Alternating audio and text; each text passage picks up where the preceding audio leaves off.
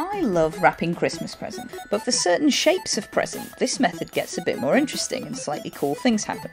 So that's a standard cuboid shape. But if your present happens to have a completely square cross-section at the end, like this, what you can do is first of all make sure that your paper comes halfway up the face, like this. And then, if you do the standard method of wrapping it round, putting a bit of tape on it and then folding in the ends, you'll find that where the ends fold in, all the corners meet exactly in the middle, and you get this fantastic cross shape on the end, which, for certain patterns of wrapping paper, looks really, really nice. Another nice one is if your shape is an equilateral triangular prism, like this Toblerone. Other equilateral triangular prism-shaped chocolate bars are available. What you can do in this case is make sure that your paper comes up to exactly the same height as the chocolate bar. You'll then find that if you do the standard method of wrapping it round, putting a bit of tape on, and then folding in the ends, that the end of the paper will line up exactly and cover the entire triangular end. Look at that! It's beautiful! It lines up and covers it exactly. And in fact, if you don't want to put a bit of tape on the outside, you could even use some double-sided tape or glue to hold that end down, so it looks completely neat and perfect. If your shape is cylindrical, like this one, you can also use a bit of maths to work out how much paper you need.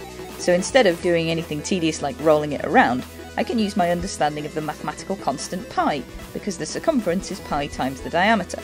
So I know that I need to cut here in order to have the right amount of paper to wrap this cylindrical present. And let's see. Oh yeah, perfect. If your present is a square shape that's relatively flat, like this, and in this case there is an alternative method you can use that I think is really nice. Take a square piece of paper. The size of this square, the length of the edge, is measured using this object. So you take the diagonal, which we'll call D, and you'll also need to measure the height of the box, which we'll call H. The length of this piece of paper is now calculated by D plus 1.5 times H. And then place your present on the paper at 45 degrees. You then fold in the two corners opposite like this, and you can put a bit of tape here if you want. You can then fold in the other two corners. You may need to do a little bit of kind of tucking in at the edges to make sure that's completely neat. But all four corners will meet exactly in the middle. And it looks beautiful. It's simple, it's neat, and it just makes sense. And in fact, if you're feeling really super hardcore, you can just secure the entire thing using one bit of tape here. There you have it, the diagonal wrapping method.